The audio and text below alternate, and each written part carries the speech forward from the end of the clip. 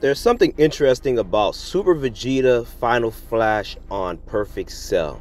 Now, there is some people that have theories about Super Vegeta entering his grade 3 transformation to do the Final Flash against Cell, which will make some sense to this because at the time, Super Vegeta is not doing well against Perfect Cell, and pretty much as we see later on when Trunks enter his grade 3 transformation, he's able to pretty much overpower Cell, but he is much more slower, and Cell already knows this and pretty much used that to his advantage to pretty much wear him down to defeat Trunks.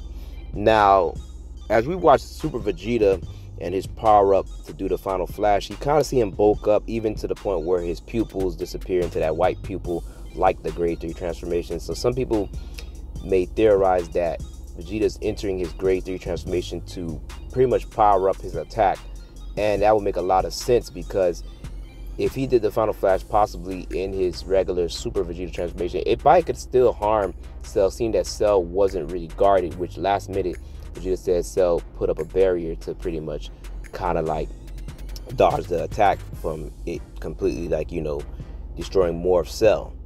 So it is possible that Vegeta did power up a little bit more to use that attack on Cell to try to finish him off.